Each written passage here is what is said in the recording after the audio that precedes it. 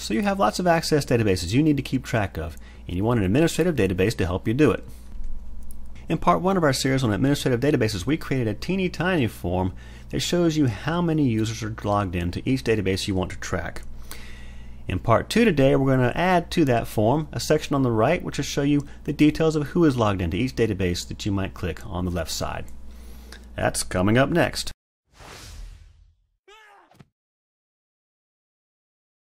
Hey everybody, this is Ray Harvey with Access Jitsu.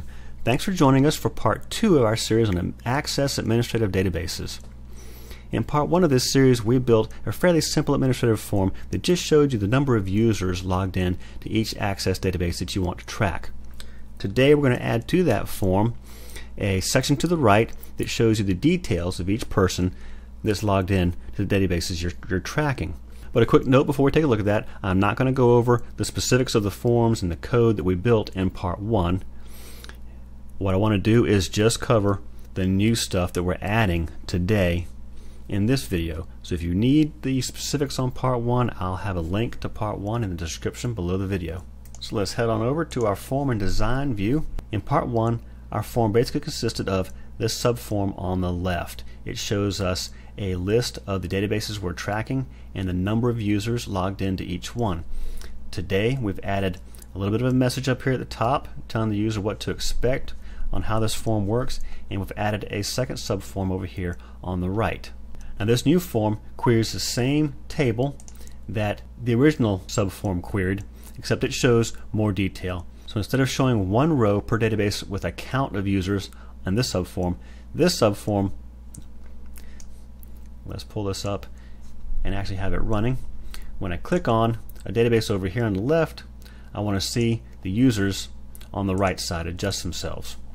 And the way we do that is we have this parent form acting as a container to hold some variables we're going to pass back and forth between the subforms. When you click on a datasheet row over here, we're going to load a form level variable, a parent form level variable that this subform is going to use in its query.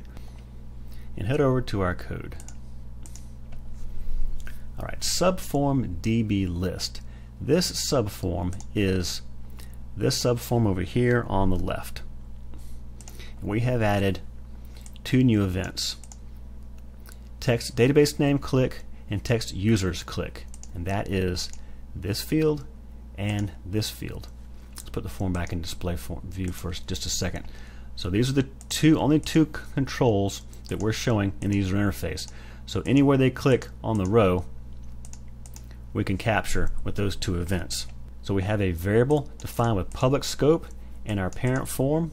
We're going to populate that with the value in this text DBID control, which is over here, right there. And that is a control that we are hiding from the user interface. The users don't need to see it, but we are going to use it here in our code. After we've populated that form level variable, then we're going to call a method in our parent form, which is essentially going to tell the other subform to refresh itself. So let's take a look at our parent form. That is this guy right here. So the new code that we've added, here is our public scope variable that is going to be used to pass our database ID back and forth between subforms. On our form load and our form timer events, we already had this call load jet users method. That's the method that queries each database for monitoring to get the number of users and the details about each user and loads those into our users logged in table. The new method we have here is show DB user list, and that is this guy right here.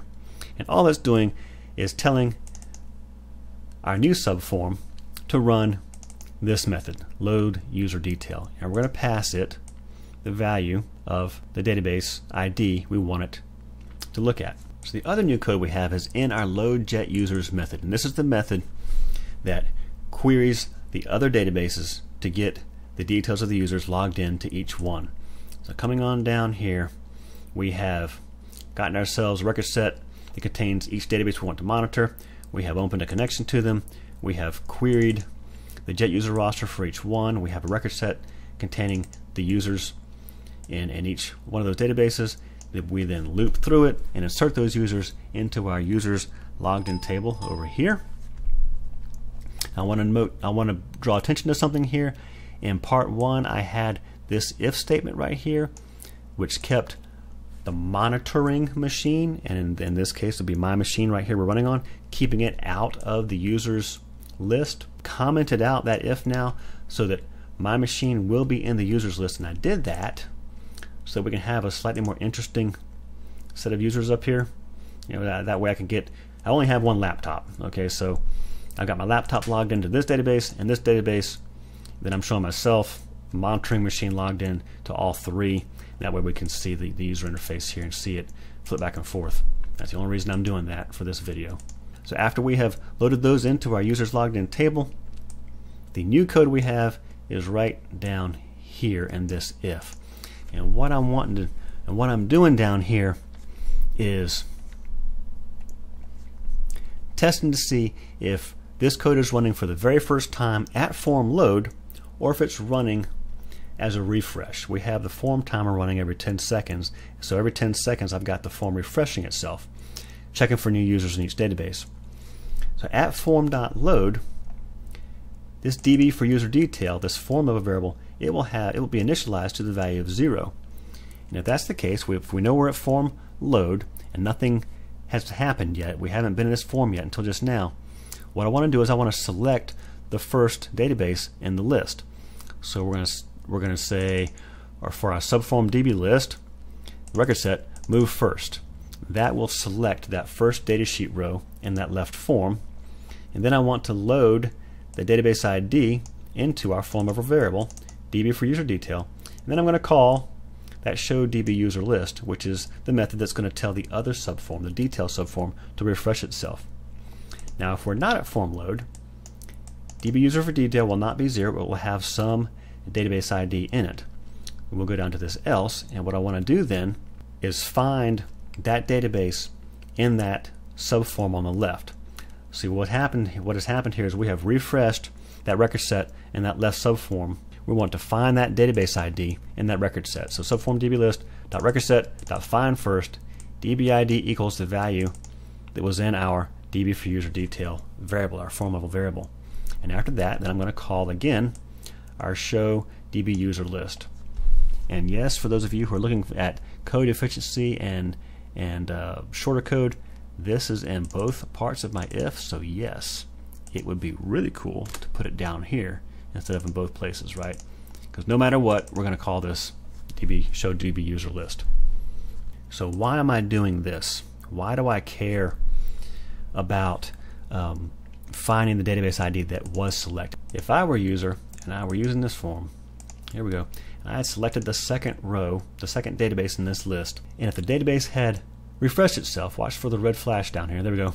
Without that code, at that refresh, this row would no longer be selected and the form would automatically put itself back up here on the first record.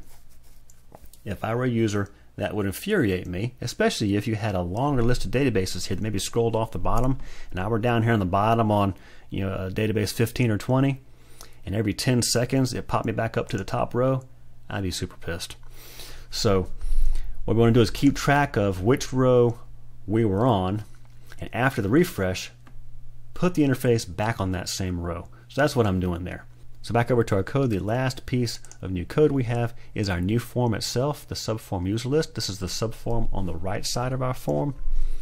And this is the method that's being called from our parent form when we call show DB user list. We're calling load user detail, and we're giving it the primary key of the database ID we want it to query. So that's this guy right here, load user detail, and there's our DB ID coming in as our parameter. And all we have in here is we're building an SQL string that we're going to make the record source for our form. And it's really just selecting all the columns from our users logged in table where connected equals true, like the others were, and the DB ID equals the DB ID that's passed in. So that's it for part 2 of this series. I'll put a link to part 1 in the description below the video. I'll also put a link to the code list in this video down below. So thanks for watching. Hope you got something out of this. Please don't forget to subscribe, and we'll see you next time.